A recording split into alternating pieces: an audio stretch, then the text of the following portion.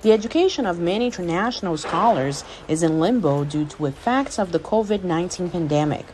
Add to that, recent graduates who applied for temporary work visas in the U.S. are worrying paperwork will not be processed in time for them to start new jobs. It's all led to confusion. And I get the news alert, the email alert, that Trump's going to come up with an executive order to ban immigration, temporarily ban immigration. I'm just like, what do I do? And it was just kind of like a point, can I stay? What's going to happen? Azam applied for optional practical training, a program that allows participants to work in their field of study for up to 3 years. So when I apply for jobs, right, it's very much like, I put in my cover letter, like, you don't have to sponsor me. I have work. And I say this, I have work authorization that should kick in June 1st, just because I'm banking on it.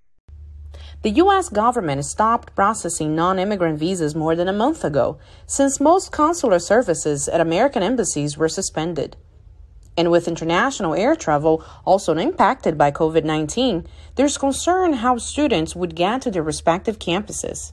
We've been having calls about this and conversations about this for the past month about whether or not the students that we had admitted for fall 2020 are going to be able to come. And so far, we just don't know the answer.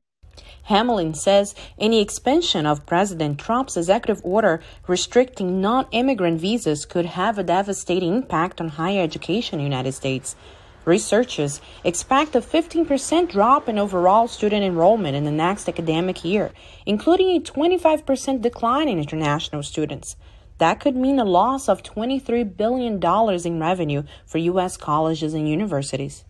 One of the unfortunate aspects of this is that we can't even offer a remote option for students whose student visa has not been processed in time, because even though they would not be physically trying to enter the United States if they were taking classes remotely from their home country, they can't be an officially enrolled student and take classes for a grade until their student visa has been processed. For postgraduates, once they exhaust training programs, the next non-immigrant classification for temporary employment is to obtain what's called an H-1B work visa.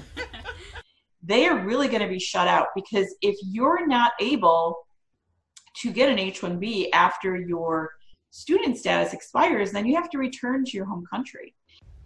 Still, Azam holds out hope that her optional practical training application will be finalized by June. After OPT, I'm really hoping, I work as much as I can to make sure that I am continually employed under OPT, and then after gaining work experience, I'm able to apply for an H-1B next year. Students who are unable to maintain their visa status have 60 days to return to their home countries. Aline Barros and Isha Sarai, VOA News, Washington.